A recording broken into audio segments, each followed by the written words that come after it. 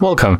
In front of me I have Microsoft Surface Laptop Go, and today I will show you how you can change your microphone volume level and how you can disable your microphone at all.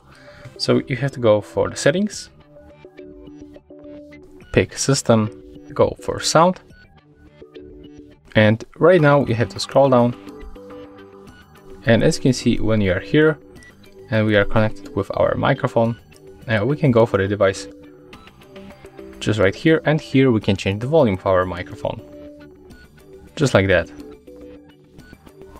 And if you want to disable your microphone, just tap right here. And basically that's all. So if you find this tutorial useful, remember to leave a like, comment and subscribe to our channel.